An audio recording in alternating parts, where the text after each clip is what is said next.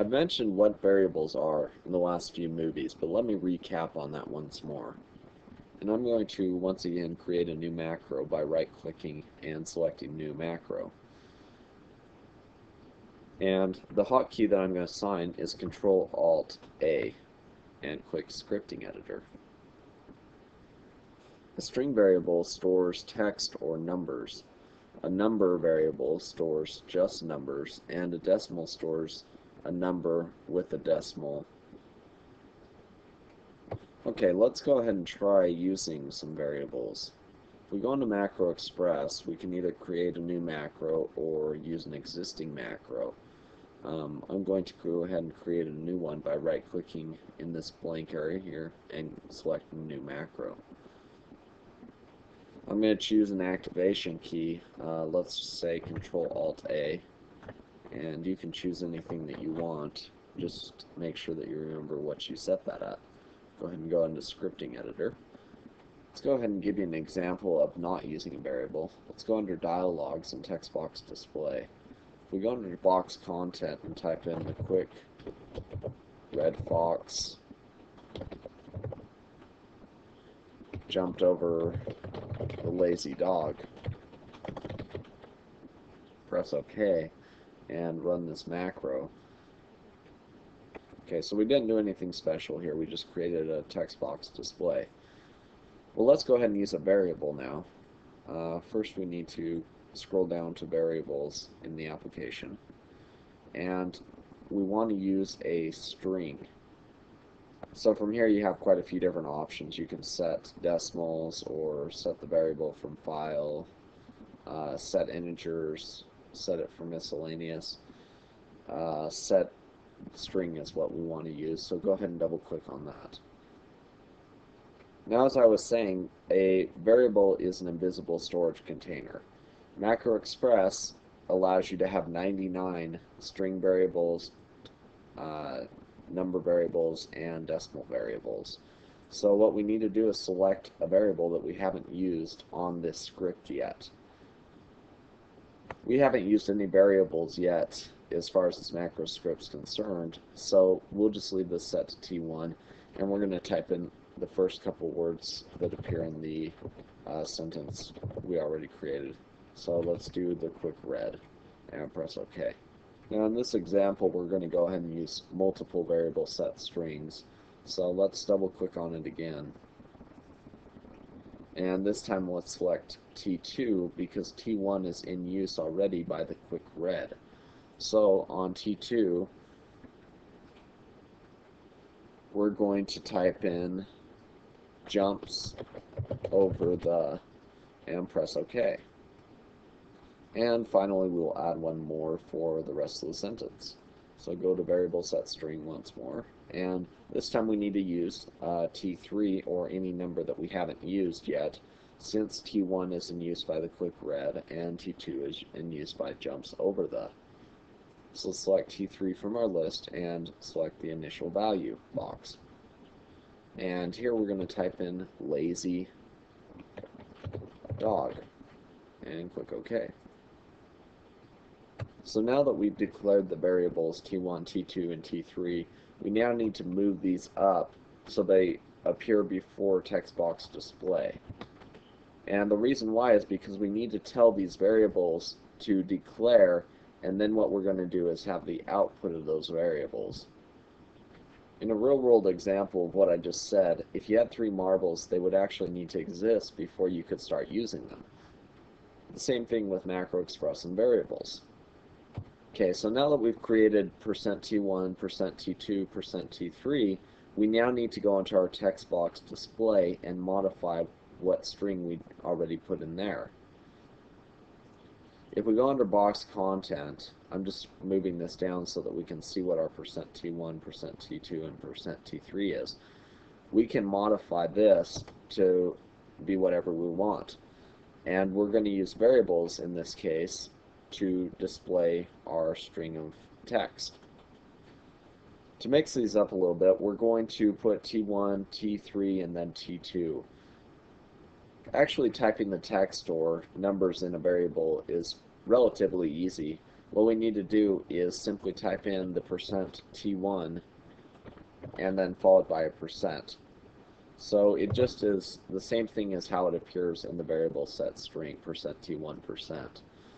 Then I put a space in and put %t3%, and then another space, %t2%. So just to recap on that, I have T1, which is going to display the quick red, T3, which is going to say lazy dog, and then T2, which is going to say jumps over the.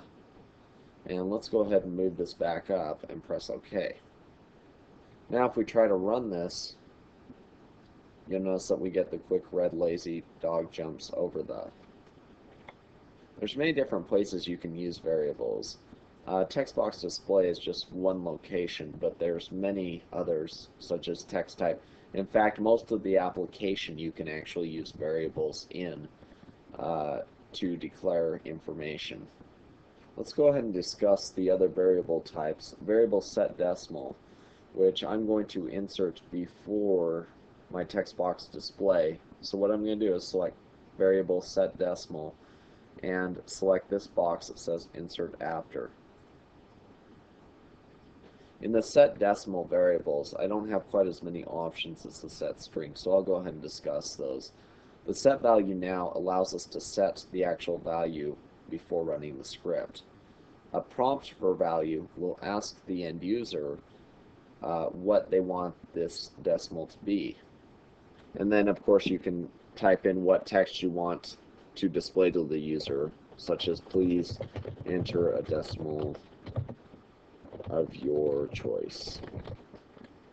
Finally, set from clipboard will allow you to set the decimal variable from the clipboard. And this might be beneficial if you're using a website that has numbers that modify constantly and you need to select that number.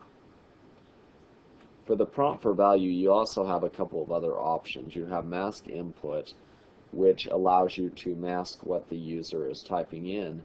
Prompt will always be on top, which means that this dialog box, enter value, will always be on top of the screen. And store 0 if canceled, which means that if the user clicks cancel, the decimal will be 0 instead of ending the macro. In this example, let's go ahead and use set value now. And if you remember, we already specified several variables in this macro, but those were variable strings which use T1, T2, and T3 up to T99, whereas decimals use a D. So we can actually use D1 up through D99 for decimals. And from here we can declare our initial value, say 5.45, and click OK.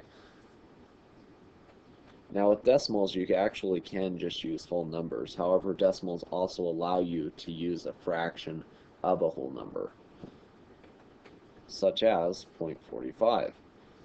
Okay, so now that we've declared our variable D1, we now need to type this variable in somewhere so that we can actually see it work.